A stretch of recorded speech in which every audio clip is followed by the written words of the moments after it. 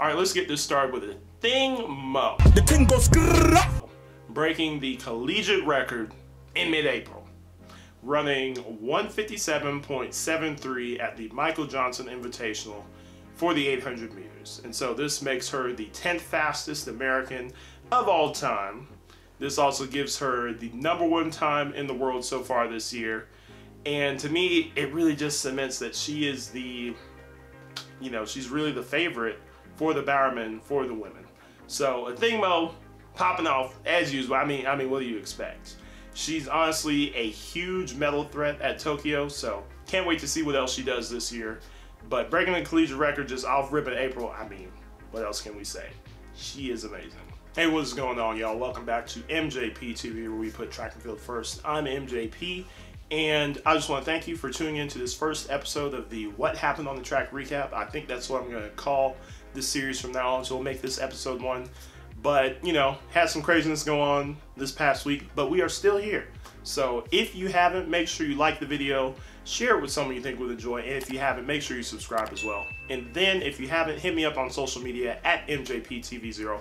But let's get back to my top 5 takeaways. Okay, next, coming in at number 2, we have Jasmine Camacho-Quinn running 12.32 in the 100-meter hurdles. This makes her the 7th fastest woman in history and is currently the #1 time in the world for the women's 100-meter hurdles.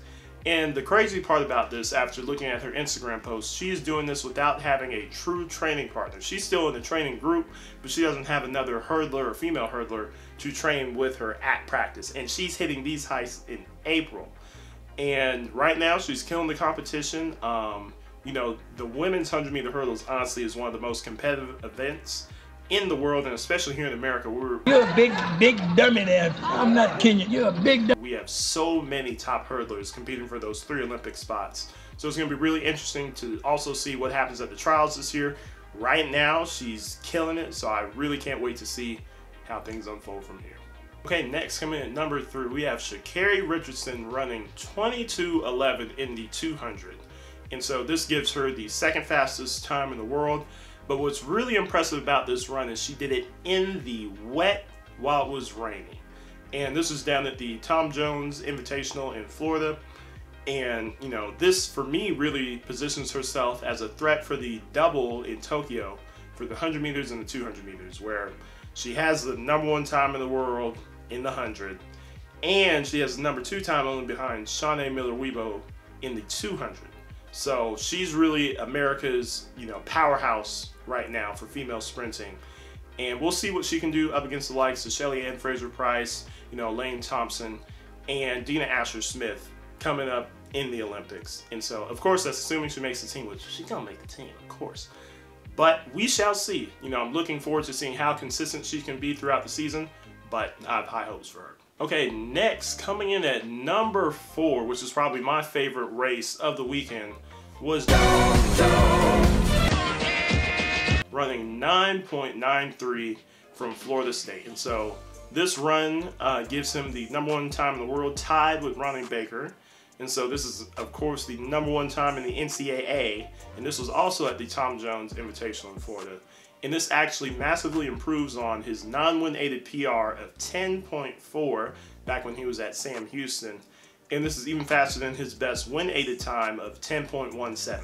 So he just had an amazing race. If you go back and look at it, his form is immaculate. He's making sure his foot is coming over his knee. He has great front side mechanics and great arm swing. And this is, just really good for the U.S. for the men on the 100-meter side, because it's really up in the air, who's going to represent us in the 100 meters. So he has stuck his name out there as one of the people to look out for at these upcoming Olympic trials. I'm telling y'all, track and field is going crazy this year. Okay, coming in at number 5, and last but certainly not least, was Terrance Laird versus Sean Maswangami in U of H versus LSU at the LSU home meet. And so in the 100 meters, Terrance Laird took the victory with a new PR of 10.06 seconds and currently has the #3 time in the nation. Sean came in 2nd, tying his own personal 100-meter PR with a 10.18. And so this is the current #8 time in the nation. But where things really got spicy was in the 4x1, where split in the middle. These two toss jiggle. Climb on that table. Make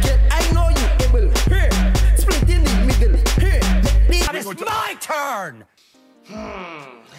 LSU evened up their 4x1 series 1-1, taking the victory with a time of 38.82, and U of H coming in second with a time of 39 flat.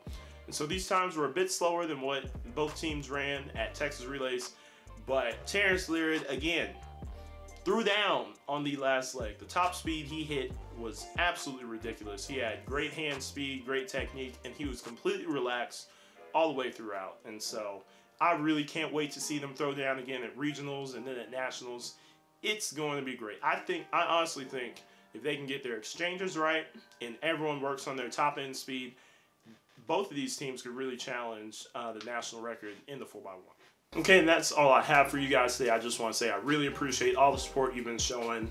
It's been crazy these past couple days, but we're getting through it. And again, y'all are amazing. Y'all are changing my life literally by the day. So God bless. Y'all take care.